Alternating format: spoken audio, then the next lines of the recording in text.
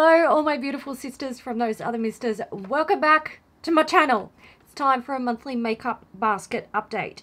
Now last month I decided, there's hair in there, last month I decided that I was going to try and do smaller baskets so that I could actually get through the stuff and use it and not feel so overwhelmed. And I'm very pleased to say that that worked this month. So I'm going to stick to that, sort of.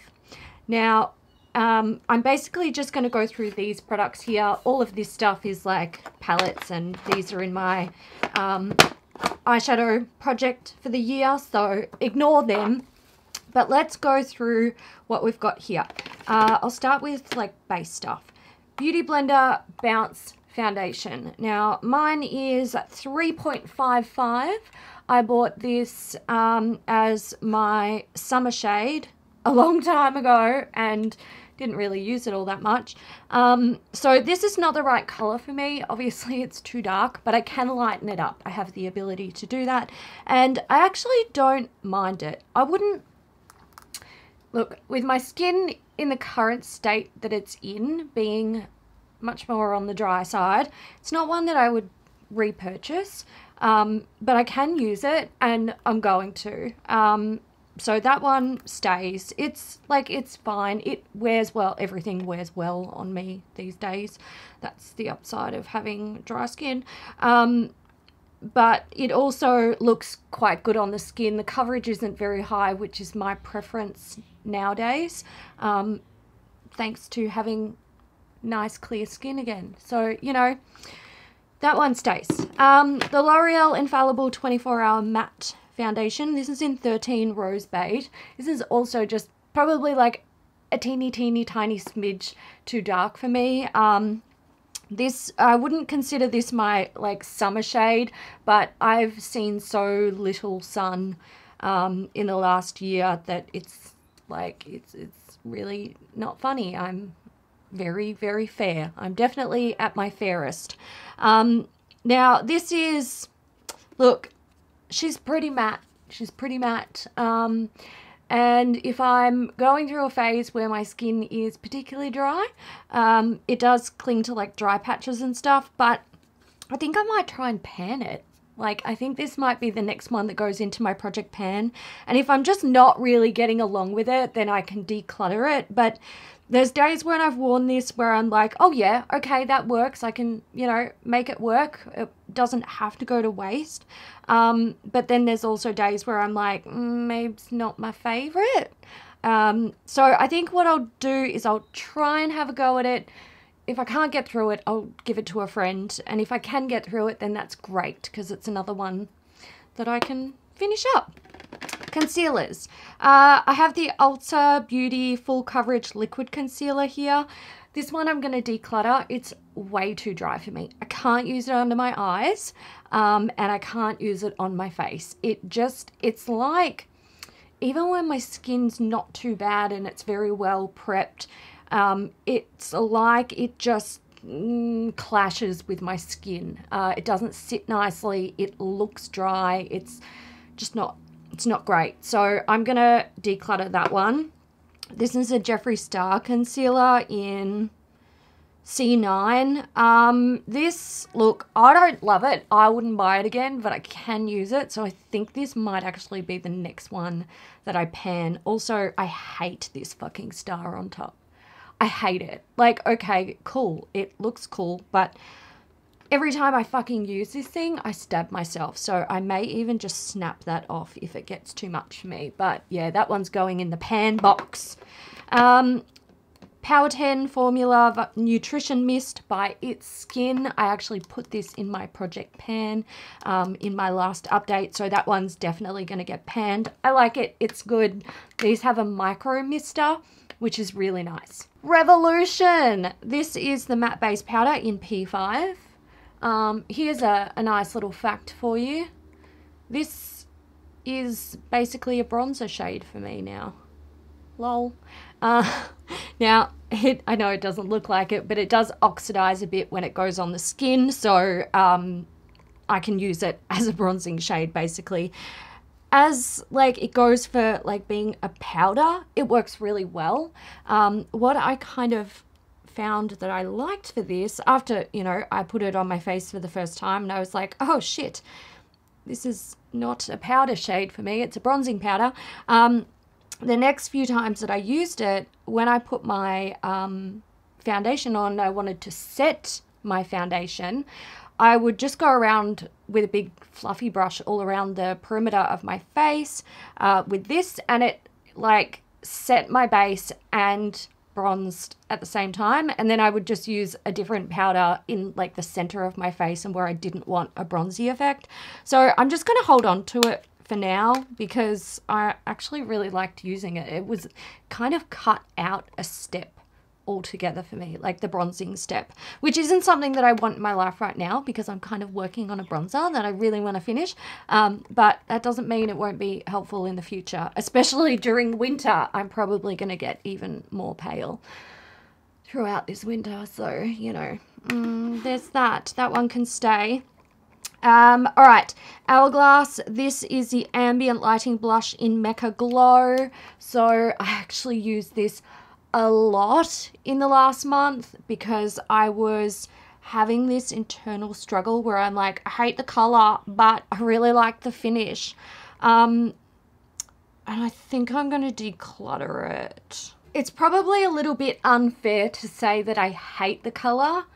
That's pretty strong. I don't actually hate it. I just don't really like it all that much. And I just had a look in my old Ambient Lighting Blush palette, which I've had kicking around for 600 years. And I feel like it's kind of close enough to the center shade, although the center shade is more Barbie pink and this one's more peachy pink. And oh, I don't know. What the fuck do I do? No, fuck it. I'm getting rid of it. I didn't enjoy it. Why? No, that one can go. A friend can have it. The palette stays. I like the palette. Okay. Bitter Lace Beauty. This is the Treasure Highlighter. So this was, it was actually sent by a subscriber for us to use in a beauty news video, which we did. And then we repressed it and I took it home. Now, I've been using it this month and what I can say is, look, it is really pretty, but this is one of those highlighters that it seems to go on the skin quite heavy. I feel like it feels more like how an eyeshadow applies, sort of rich and heavy and vibrant. And as a highlighter, it's just a bit too much. Also, I don't like the scent and I can smell it right now just having it open. So I'm actually going to get rid of that one. I might ask Mum if she wants to play with it because she's been getting into some like weird makeup trends lately. Totally not Mum-like. Don't you focus, camera. Don't focus on this makeup. Focus on this makeup. All right, over here. Let's do the lipsticks because these are fairly easy. So I put 3 lipsticks in. I wanted to test their formula and color over the last month, which I did. And what I found is the Natio one. This is in Flutter. I really like this one. This is a beautiful nude shade. Then we have the Rimmel by Kate My Nude, which looks like so. And we have the Essence Color Up Shine On in shade 10. Now, the Essence one, oh my God, I love it. It's almost like a lip gloss / balm with a tint. I love it. I'm keeping it. I love it. The Natio one, I love the color. It looks beautiful on my skin. The Rimmel one, swatched, I like the look of it. On my skin, on my lips, I don't. It's too pink. It almost somehow pulls off like this almost Barbie pink. Not into it. That one can go. The other 2 can stay. And then we have eye-related things. So the Linda Hallberg pencils, I played with these and I really like them. My favorite one is actually CAF Flash. So this is sort of like a cool toned, like sort of icy grayish brown. That looks really, really nice on my lower waterline and lower lash line. The blue, Guilty Mood. Okay, now the blue and the green, definitely not going to be ones that I use often in my life, but the formula is top notch and they are nice shades. I don't have a whole lot of colored liners in my life. I've kind of like got rid of all of the crappy formula ones and held on to the ones that are really good. And I think I just want to hold on to these. Look at this like bronzy orange. It's insane. That one is Ulta Flash. And then there's the Delighted Mood, which is like a pinky shade. This one's probably the least likely that I'm going to use. I probably will just put this in my lip liner container and use it that way, but I'm going to hold on to all of them because I enjoyed using them. Then there's the Stila Got Inked Cushion Eyeliner. It's in Black Obsidian ink. So this is a cushion pot. You push your brush in there to like get product out of it. It's liquid that comes up through the cushion. I don't think this is really like, this is packaging that was trendy and innovative during its time, but it's not the smartest packaging. Formula I like, so I'm actually going to put this in my project pan once I have finished up my like pen liner that's currently in there. I don't think this is going to last very long if it just sort of sits and gets used here and there. I think it's going to dry out.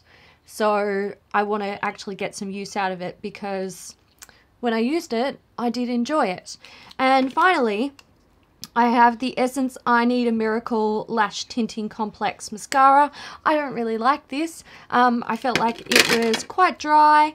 It doesn't lengthen or volumize all that much. And I think life's a bit too short to use shit mascara, so I'm going to declutter it. Okay, it is time for new things. So, let me go through these things. I have two bronzers here. I've got both of my butter bronzers from Physicians Formula. What shades do I have? I have Deep Bronzer, which is this one here. That's deep. And this one is Sun-Kissed. So basically, I want to try these out. And I want to pick one that's going to be the next one that I try to, I don't know if I'm going to like pan it completely or if I just want to try and hit pan. I don't know. I haven't decided yet, but I want to choose one of these to work on. So it's going into the project so that this month I can work that out. I did bring in some powders because I still don't know what powder I want to pan next.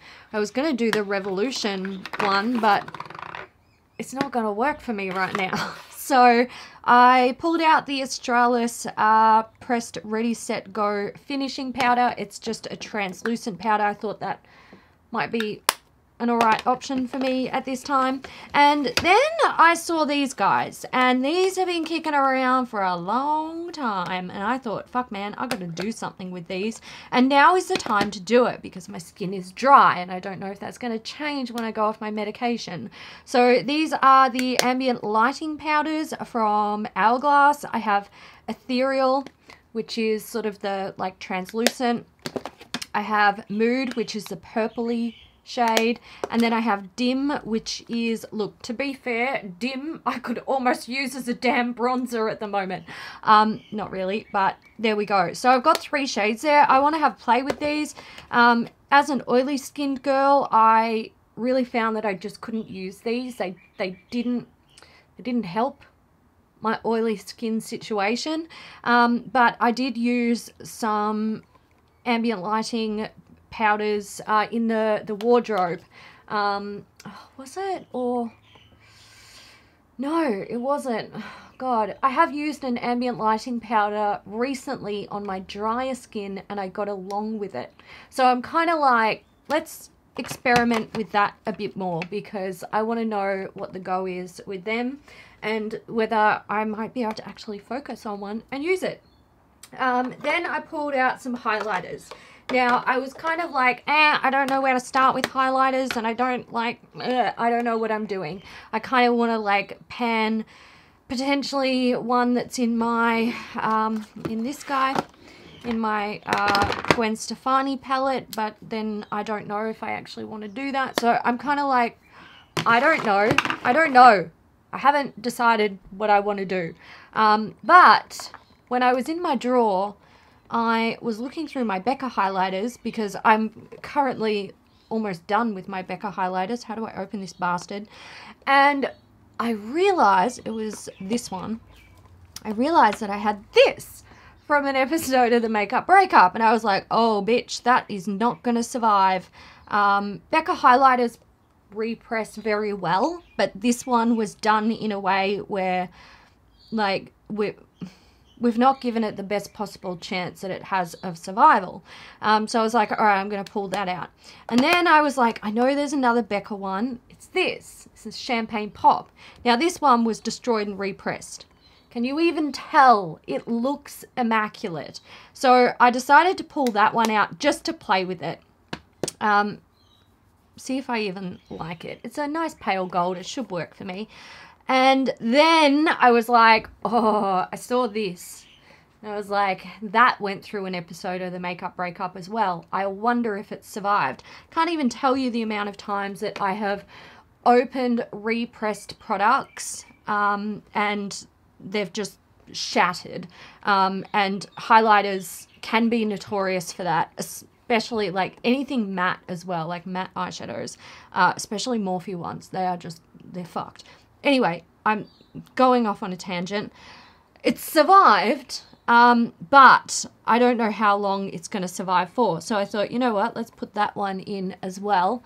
Try it out, see if I like it. And these these two at least, if I like the way they look at on the skin, then I probably do want to start sort of focusing on them and trying to get some use out of them because, you know, they're not going to last forever. And this is probably an area where I just want to start. Might want to, you know, either get rid of them or start using them more.